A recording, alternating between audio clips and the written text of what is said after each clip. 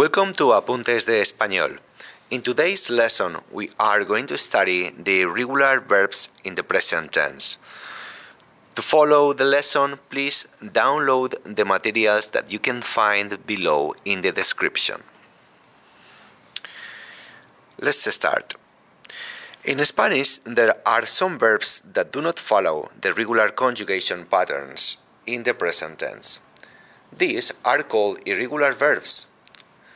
Some common irregular verbs in the present tense include ser, ir, estar, tener, and hacer. There are 5 different kinds of irregular verbs. Let's study them. In Spanish, stem-changing verbs with the pattern E to IE are a group of verbs where the stem vowel E changes to IE, as you can see right here in this part of the worksheet. In all forms except the nosotros and vosotros forms of the present tense. These stem-changing verbs are also called but verbs. We will see why in a second. They undergo a particular pattern of conjugation in the present tense. This pattern affects the stem of the verb in all forms except the nosotros and vosotros forms. The name but verbs comes from the fact that if you were to graph the conjugations on a chart, they would resemble a but shape, as you can see in this picture right here. Inside of the but, we're going to have the forms of the verb that we are going to conjugate. Yo cierro, tú cierras, él cierra.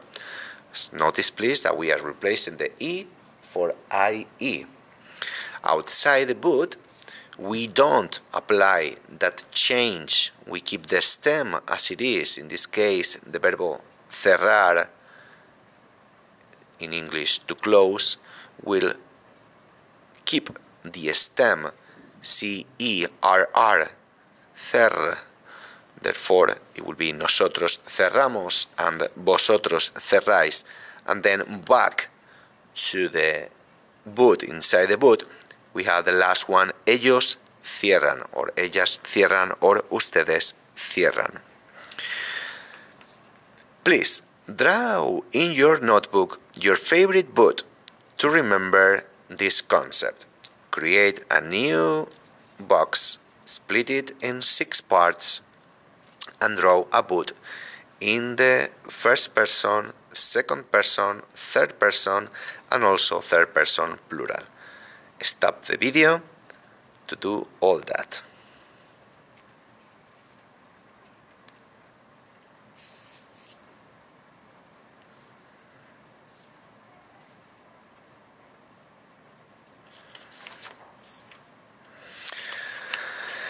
So, in order to conjugate the present irregular verbs that are stem-changing and they have the change that goes from E to IE, we are going to do as follows. As we can see in this example, the verb to close, in Spanish, cerrar,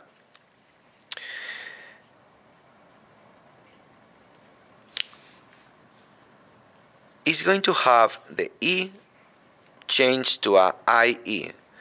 So we're going to have 2 stems. One is going to be cerrar, that we will use in the we and you all forms of the verb, first person plural,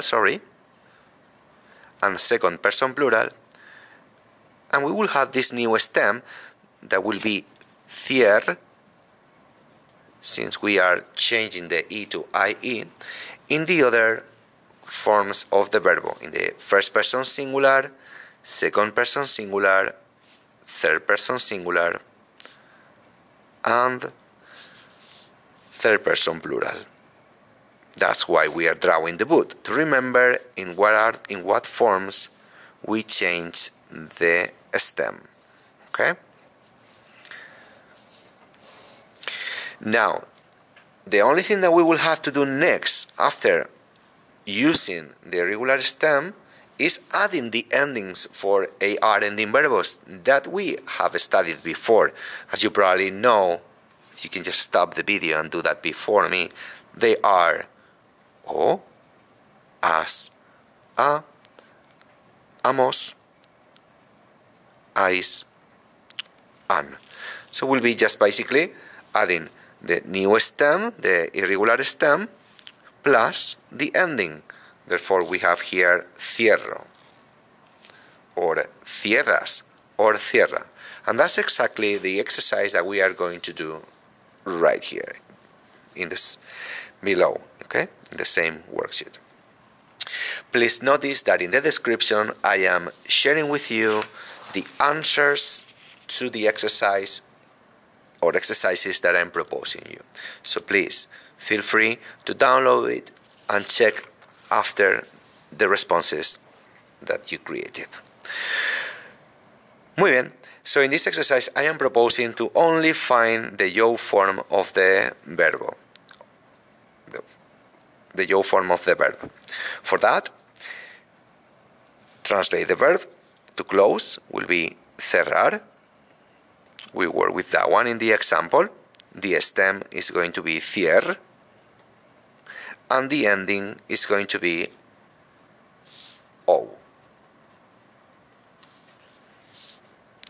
O. We are always working with the yo form, okay? So we always are going to add the o at the end of the conjugated verb. To start, which is comenzar,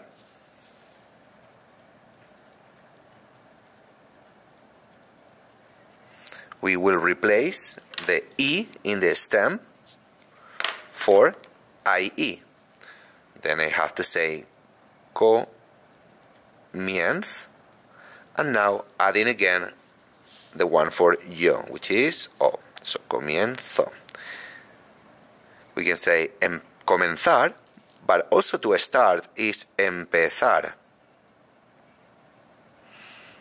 Doing the same, we will replace that E for IE, and then again the ending O.